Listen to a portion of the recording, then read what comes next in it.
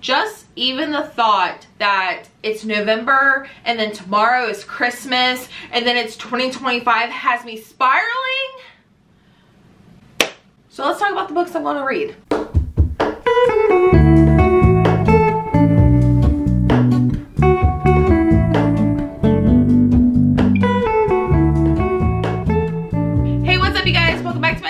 My name is Jessie, and today I'm here to talk about all of the books that I plan to read in the month of November. I always look forward to the month of November for reading because I feel like it's kind of like a reset, but like a self-check. Does that make sense? Like I said, in the month of October is like the Super Bowl for reading, at least in my eyes, because I feel like I hype myself up and I prepare for spooky reads, and then November comes and it's like, oh, read whatever you want. Don't give in to any pressure. So I feel like it's just like a huge master reset as far as my reading, but it's also kind of like a self-check, reality check, because we don't have much longer in 2024. And the thought of saying 2025 just gives me the major ick.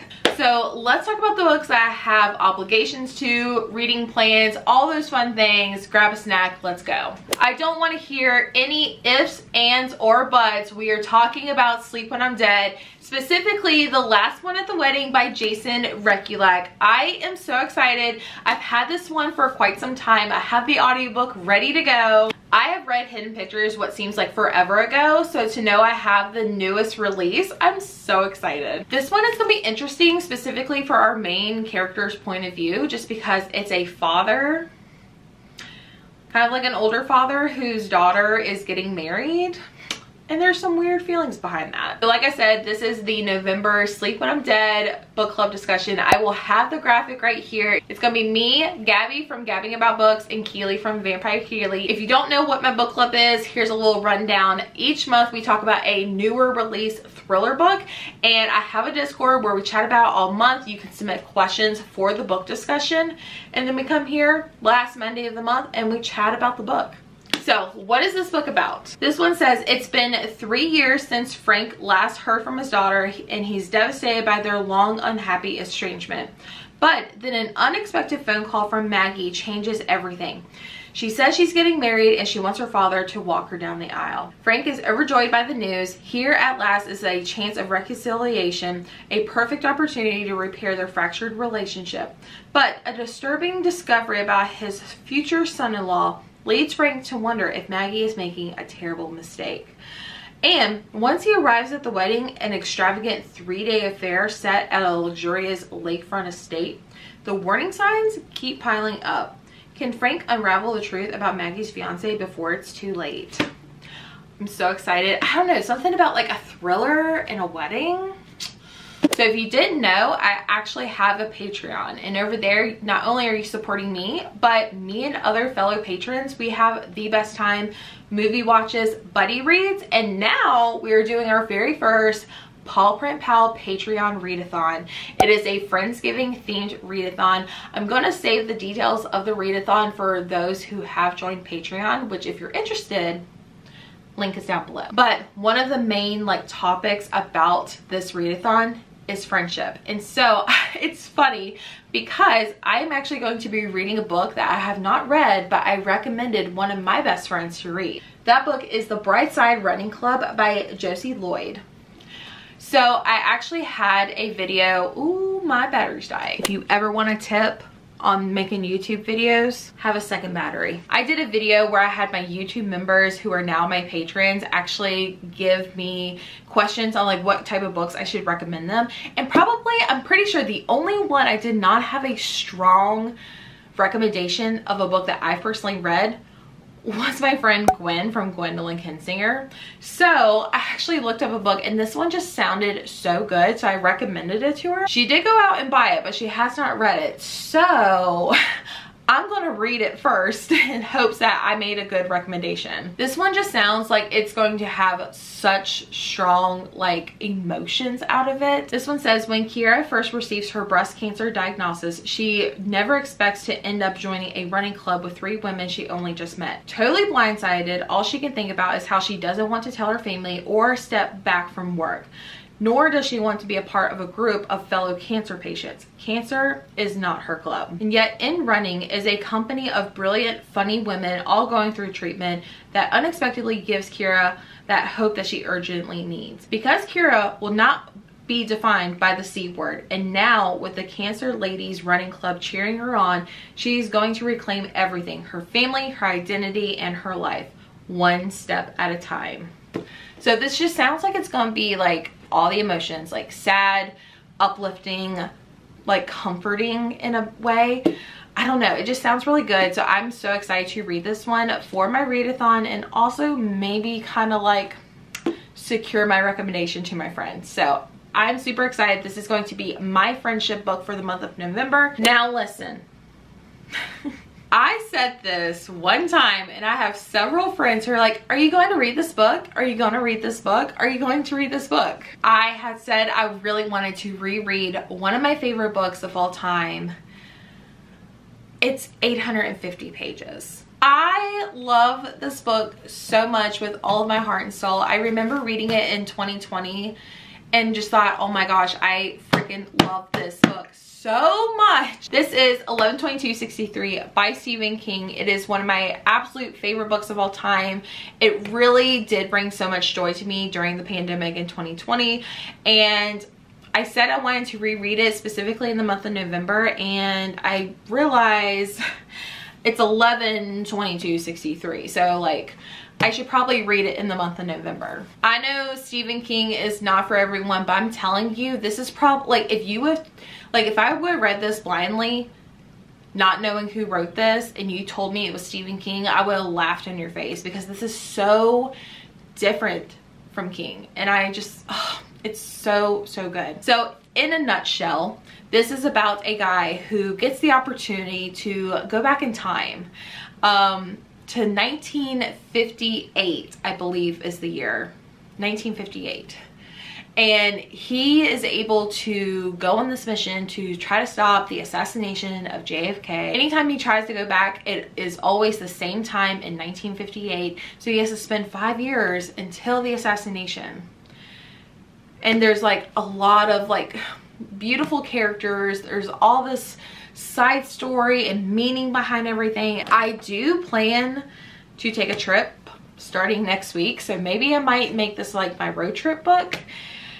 I'm just so excited to read this one. So, but I'm also scared because it's so big, but I love this book so much. Speaking of other books that aren't usually my type of books, because I'm shocked this is my favorite book, but I'm so excited to read a book of the month book that I've had on my shelf for several months, and it's a little fantasy, maybe, I don't know. It's called The Wishing Game by Meg Schaefer. I know this one is loved by so many. I am reading this one because my friend Jordan from Sorry Book Solid, she actually read this book, and I think she gave it 4 or 5 stars, and she recommended it because it's not fantasy, but like it also has like a game element, I believe. So I'm going into this one completely blind, so I would read the synopsis to you, but I kind of want to go into this one knowing little to nothing. So I also forgot to mention, I have all these physical books, but I'm actually getting a new Kindle. This is my current one. This is the Paperwhite from like 2021, I believe, but I actually splurged and treated myself to the new Colorsoft one. It's actually supposed to be here tomorrow on the 1st. So I do plan on doing like some sort of like video based on that book. So make sure you keep an eye out for that. So probably some of these books will also be on my Kindle. So I don't know. Am I a Kindle girly? I don't know. Another book that's been on my shelf for a while and I just keep like ignoring it is Lisa Joel's The House We Grew Up In. The only thing I know about this book is that it has like hoarding. Like hoarding. I'm really excited to read this one because I've heard such great things, and I do love Lisa Joel's writing, but for some reason I just never gravitate towards them. So I definitely want to read this one because this is like, I feel like not a whole lot of people talk about this one. So plus I think the thought of like a thriller that has like hoarding in it sounds really interesting, so I'm very excited to read this one. Bringing back Gwen again. She has talked so highly of this book series. There's only 2 books in the series that as of right now, but it is None Shall Sleep by Ellie Marney, and this is a YA type of book. And I'm like, I don't know how I feel about that, bestie. But she told me if you liked The Naturals by Jennifer Lynn Barnes, and if you like CIS or law, if you like Criminal Minds and like Hannibal Lecter, you would like this one. So, and it takes place in my state, which is kind of interesting. 2 teenagers, serial killer survivor Emma Lewis and U.S. Marshal candidate Travis Bell, are recruited by the FBI to interview convicted juvenile killers and provide insight on cold cases.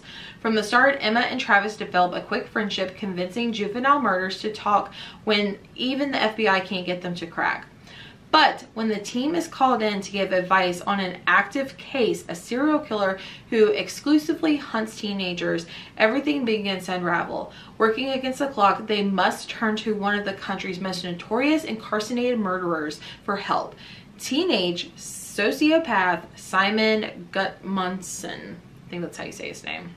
Sounds really good. The other one is Some Shall Break, I believe. And I'm not sure what the 3rd book's going to be. But Gwen, like, fiercely read both books back to back, and she has just talked highly about them, so I'm gonna give it a try. So bestie, I hope I like it. Also, speaking of Gwen, this is a book that she gave me for my birthday. It is The Drowning Woman by Robin Harding. I've heard really good things, only by a select few people. I haven't heard anything negative or people talking about this one in general, but the people who have read it said they loved it. I don't even know what this one is about. I just know Gwen really liked it. A few of my other friends have liked it.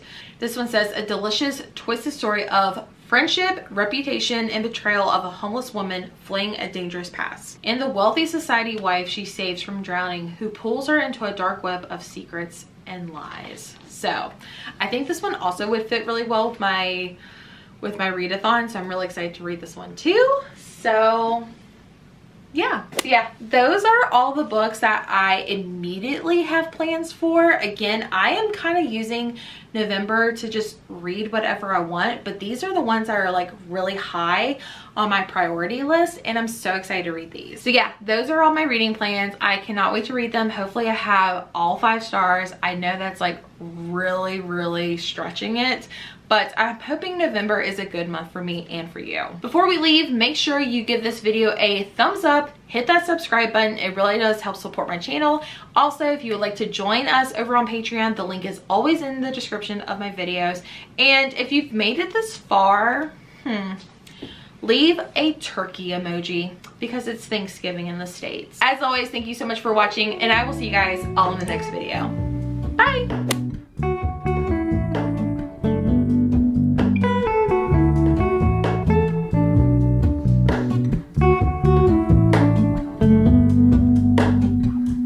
Hello, Ramona.